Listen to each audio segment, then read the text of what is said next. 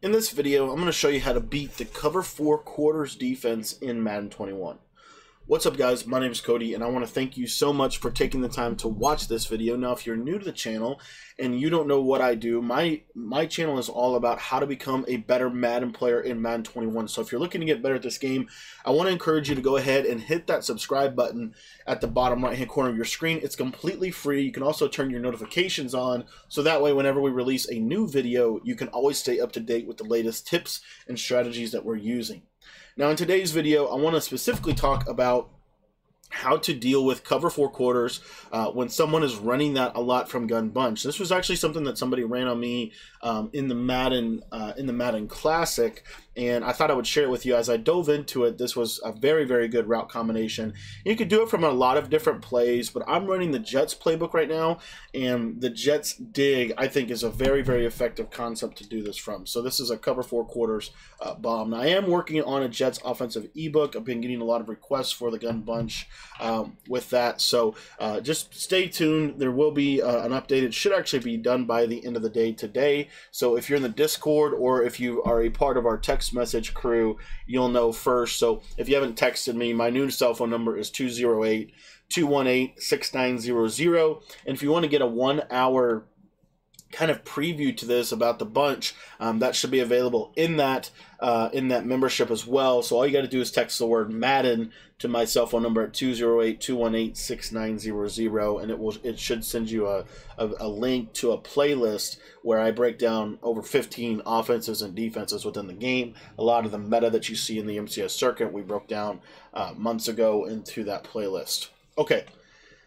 So the first thing that's most important is that you want to have, you want to be on the right hash mark. It's actually really, really important that you're on the right hash mark.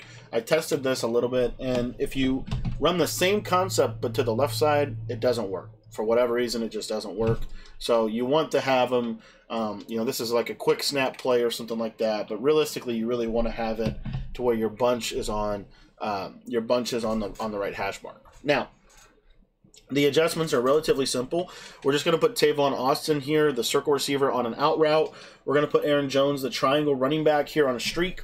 We're going to put the square receiver, Marquez Valdez-Scantling, on a slant. And then we're going to take Mr. Robert Tonyan, the X receiver. We're going to put him on an out route, and we're going to motion that square receiver from left to right and snap right about here. You can even let him set if you want to, but what you're going to find is they're basically going to not guard the running back, and you can hit the running back over the top for a one-play touchdown. Now, this is really, really consistent, specifically against quarter coverage. This is why whenever I personally run quarters, I like to go ahead and just man up the left side of the field due to this kind of a route combination right here. Because, for example, let's say that they play man coverage on the circle receiver, right? And I might have to flip this. I'm sorry. Flip this up. But we're going to man up that circle receiver. As far as an adjustments perspective, you run that same route combo again on them, and now watch what happens. It shouldn't change too much about this concept. Yep, as you see right there, the running back gets open again. So really what they have to do to stop it is they have to play man coverage on the running back. The problem with that is if they play man coverage on the running back, that is a negative if you are to block the running back. So for example, let's say that I block the running back, and let's say that they man up. This is what I would do. This is how I would defend this. But basically, you would man up your right side of the field. So you see this right here, and this is what it would look like. Essentially, you're playing man coverage on the right side, and you're playing the zone on the left. Okay. So if you take a look at this, now if I block the running back, you'll see that now that linebacker is not in a good position to defend a drag or really defend anything. You see, literally, he's not defending anybody. And the cool part about quarters is this motion slant is wide open now as well. So that's where this play can really, really hurt people. I think it's a very effective little cover 4 thing. The problem is if you try to run this on the left side, like if my bunch was to the right hash mark, right, or on the right side of the formation, it does not work for whatever reason. Left side, it's basically a bug between these pass offs, and that's the biggest problem. That's why I always also like to man up.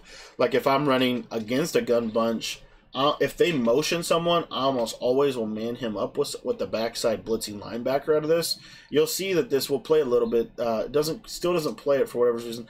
That's why I say it's literally a bug, because they're not passing that off to the quarter. They're not passing that off to the linebacker like they properly should.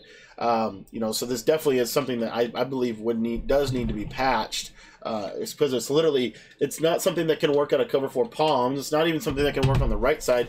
Like, let me show you really quickly what happens when you try to do this to the opposite side. Okay, and it doesn't matter if it's wide side or short side. The same thing's really going to happen. They're the same gist of it's going to happen. But what you'll see here, if I motion this over, you'll see that this will properly match. You see that right there? See the quarter? And now you can't throw that ball. Okay, if you throw that, it's obviously an interception. So this is something that I think definitely does need patched. But I thought I would share it with you. Somebody did it to me, and I just think you need to know about it, especially if you're playing nickel 3-3-5 wide cover 4 quarters against bunch.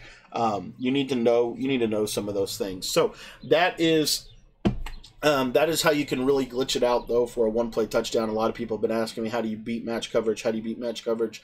This is one of the ways that you can do that. Now, like I said, I have a full gun bunch ebook. It's actually going to be bunch, and then it's going to kind of going to go off of the bunch tight end guide we released about a month ago. So you're going to have bunch tight end and bunch together, and basically what that's going to do for you is those are the 2 ebooks we've released offensively in the last 2 months, and they're just $15 a piece. Okay, so it's not too expensive, but you're going to have bunch and bunch tight end that you can go together with, which is really, really cool. So if you want to get that, again, make sure that you're in the text messages so that I can send you a link to it whenever it's released. My cell phone number is 208-218-6900.